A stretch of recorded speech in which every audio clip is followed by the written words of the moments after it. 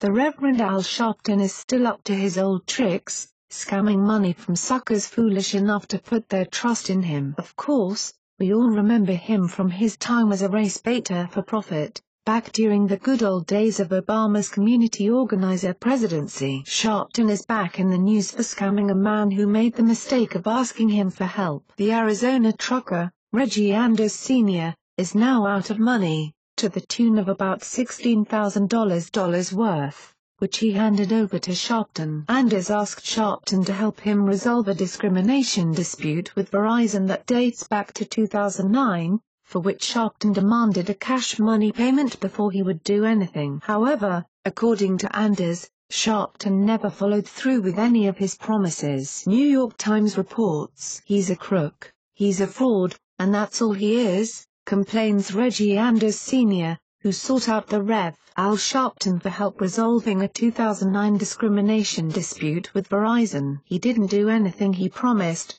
Anders said Saturday by phone from Mesa, Arizona. "Absolutely nothing." Anders reached out to Sharpton early last year on the advice of his own minister, the Rev. David Wade of Phoenix. Wade knew Franklin Richards, the chairman of Sharpton's National Action Network, and set up a meeting. Anders and his pastor flew east for the sit-down at NAN headquarters in Harlem in March 2015. Anders had no idea Sharpton would take his money and walk. "I thought he was an honest guy," Anders said of meeting Sharpton. "I thought he would do what he said he would do." Sharpton promised to go to bat for him against Verizon, a trucking client of Anders he had accused of discrimination and breach of contract in a federal suit that was dismissed in 2014. Sharpton would set up mediation meetings and, if need be, put the matter to the media and even blast the telecom giant on his weekly radio broadcast, according to Anders' lawsuit, filed Friday in Manhattan federal court. All Anders had to do was hand over $16,000. Sharpton was very clear about how he wished to be paid.